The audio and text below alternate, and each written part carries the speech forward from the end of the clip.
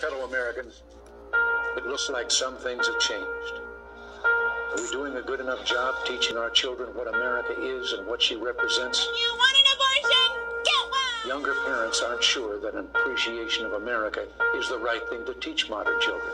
We're not going to make America great again. It was never that great.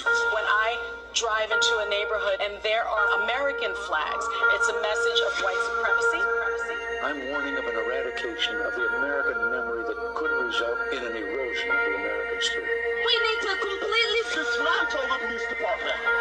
If we forget what we did, we won't know who we are.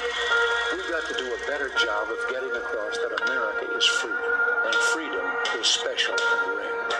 Freedom of speech, freedom of religion, freedom of enterprise.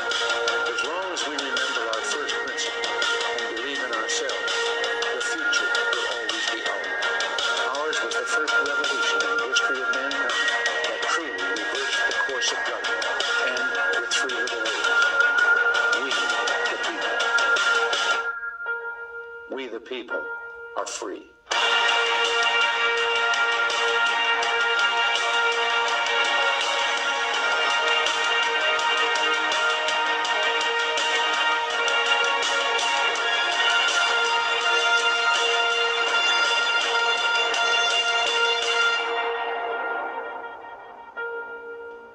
Once you begin a great movement, there's no telling where it'll end.